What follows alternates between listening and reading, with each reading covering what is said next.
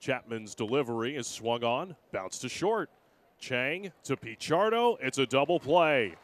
That is a great trip to the mound right there. He swings at this one, bounces it to third. It could be two. Toribio to Glowenke, and he turns it for a double play, but the curve draw even. 1-0 pitch to Jace Bowen is lifted into shallow left field, and it drops in. Headed to third is Peterson. Bowen right behind him. Whoa, Peterson's still running. He's safe as the throw gets away. Hill drives one.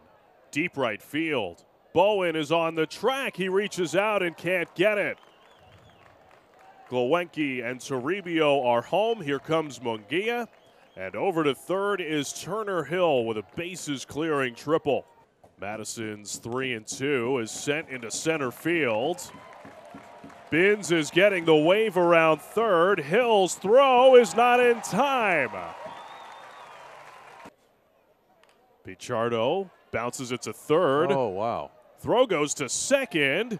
And out at first is Pichardo, but the tying run scores.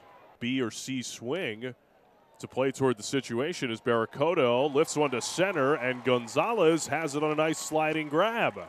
No, it's definitely. His 2-2 is hooked to the right side. A diving stop. Pichardo. What a play. Got him. Gutierrez to left center. Hill makes the catch. Chang tags and scores. Play the song. Abraham Gutierrez wins it for Altoona. What a great way to win. Executing situational hitting all night long, really. The Altoona Curve did a great job of executing just that. You see a nice sacrifice bunt, get the runner over.